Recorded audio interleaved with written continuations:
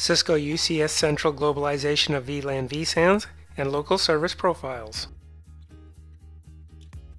Cisco UCS Central introduces the globalization feature, which enables you to move or globalize local service profiles from Cisco UCS Manager into Cisco UCS Central. This enables you to deploy and use UCS Central in a legacy software environment. Prior to globalizing a service profile, you'll need to globalize the VLANs and VSANs referencing the service profile.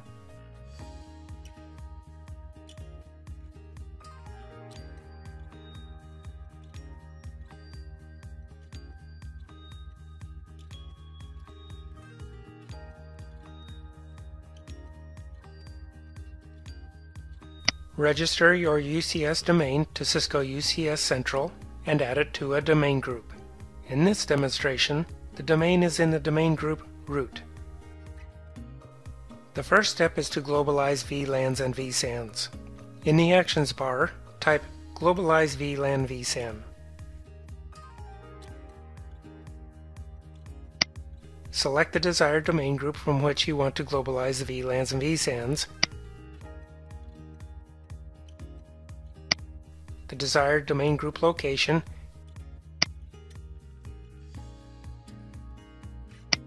and the permitted org for VLANs.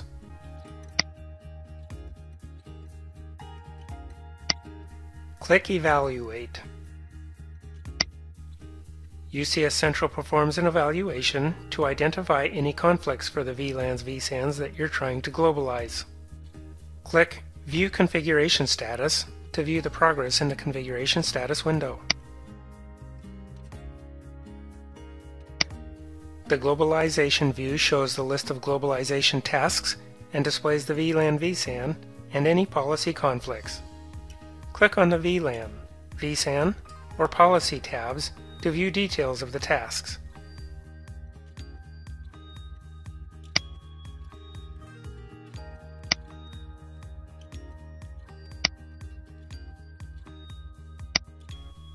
If there are any VLANs or VSANs you don't want to globalize, remove them from the list by selecting each one, then click Remove.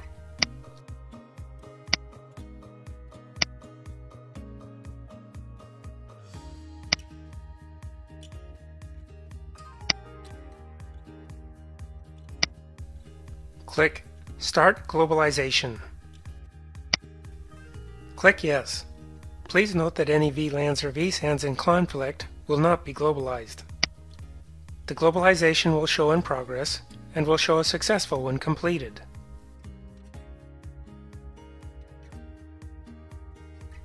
From the menu bar on the left side, click VLANs to see all the VLANs that have been globalized. The next step is to globalize the local service profile. In the Actions bar, type Globalize Local Service Profile. Read the prerequisites and advisory content, and from the domain drop-down, select the domain for the local service profile. Then select the local service profile you want to globalize.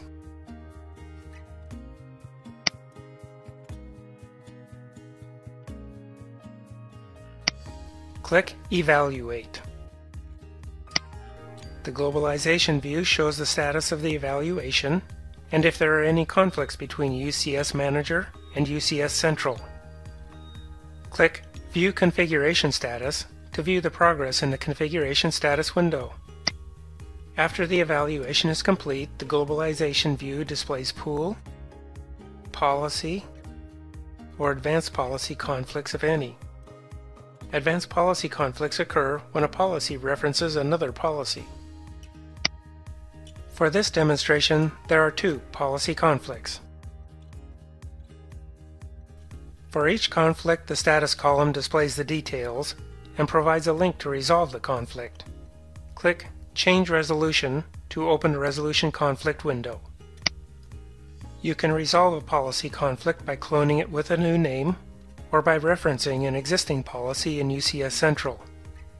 To clone with a new name, enter a new name for the policy in the New Name field and click Resolve Conflict. The policy conflict is resolved successfully.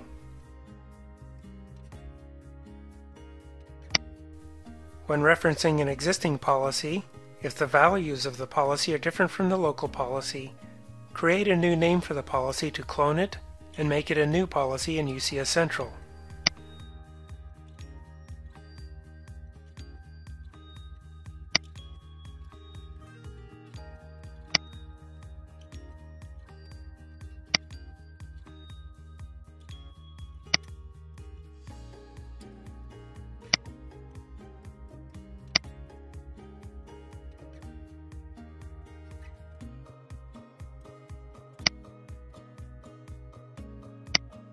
Since there are no advanced policies, there are no conflicts.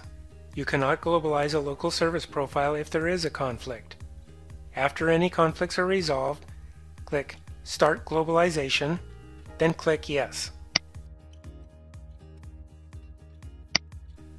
Click the status icon to view the configuration status and globalization status details.